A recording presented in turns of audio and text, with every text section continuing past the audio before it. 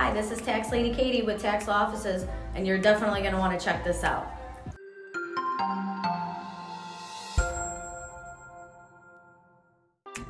Can you make the IRS pay for part of your travel expenses, even if it's a fancy trip somewhere?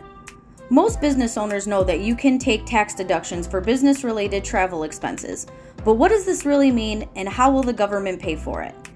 We are talking about a tax-deductible expense, also called write-offs. First, the important thing to understand is what does it actually mean to have tax deductions, and what do tax write-offs really do for me?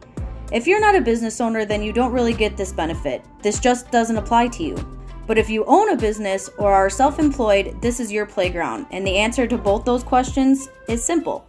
If you're making money from your business, like in a legitimate, above-board business, then you're paying some sort of tax. You're probably paying income tax, but also you may have some corporate or self-employment tax too. Here's what I mean. Let's say that you make just under $100,000 and your income tax rate is 22% of your net income. That's about right. Keep in mind that the more you make, that tax rate can be even higher. But for this example, let's just keep it there. Maybe you don't realize, but you also pay self-employment tax, or a combined Social Security tax, about 15.3%.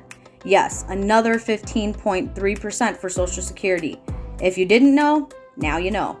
So your overall total federal taxes is around 37.5% of your profits. Plus, depending on your state, there may also be state tax too. In Illinois, that rate is around 5%. That combined federal and state tax bill is over 42%, which means about $42,000 total tax for every $100,000 guy. So if you ever wondered where did the money go, you can see it better with this example I just gave. But here's the part you're really going to need to know. Now, suppose that our guy needs to travel for a business and a personal reason.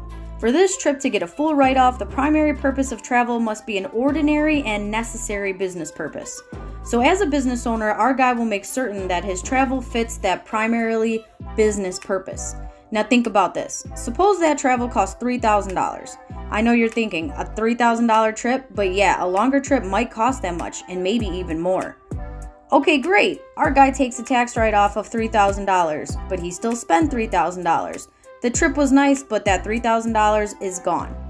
But the good part is that of that $3,000 expense, our friend will avoid 42.5% of tax. In this guy's case, that trip really only cost him $1,775, not that $3,000. And that is because he avoided the $1,225 in tax, which helped to finance the trip. That's the way it works. So now that you understand how it works, watch the next video to see a list of travel expenses that the IRS allow you to reduce your taxes with. So I hope that was helpful, and if you like this video, go like some of my other videos. Like, subscribe. Thanks for watching.